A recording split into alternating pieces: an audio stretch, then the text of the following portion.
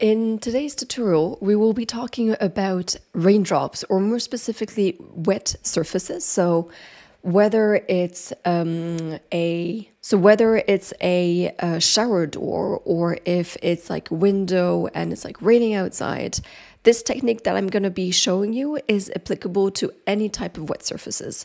You just need to use the appropriate map related to actually what you're trying to transcript, but the technique, or the approach at least, is exactly the same. So make sure to stay till the end to really see the transformation. Move straight into our file.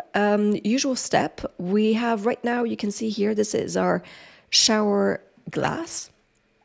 And what I want, right now you can see that we're right now in the shower, water's on. So obviously you know that when someone's in the shower, water's just dripping everywhere in the glass, and it just creates imperfections. So it creates like raindrops. And we want to showcase that to add more realism to our render.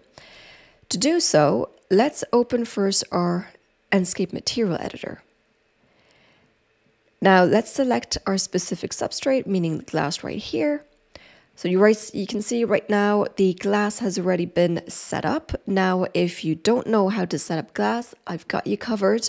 All you need to do is just click on the link up here, which will bring you straight to a tutorial where I explain how to configure glass. So once your glass is configured, what you need to do is to go and download a map of these kind of raindrops. Now, these are available in different types of PBR websites. I will be adding in the description below 2 or 3 websites where you can find these type of maps. Once you've downloaded your map from these websites and you save them in your computer, all you need to do is it's very simple and straightforward.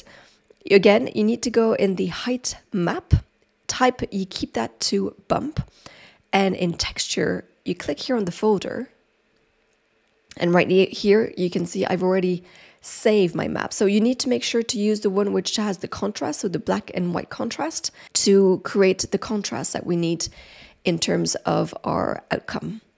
So now let's open that. And right now, you can see already that we're having water drops, which are a bit too subtle. So we're just going to make them a little bit bigger.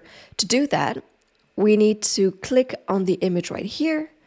Click on explicit texture transformation, and then we're just going to make that a little bit bigger. So if I zoom on the other side, you can see here clearly that we have the water drops appearing. So if you can see right now, I just turn my image and you can clearly see here the raindrops falling on our shower door, which looks really great. So now over to you. Give it a try. You've got everything in hand to test it, and you see that the outcome will be absolutely stunning. If you like this video, don't forget to subscribe, to like, or even to share, and I will see you in the next tutorials.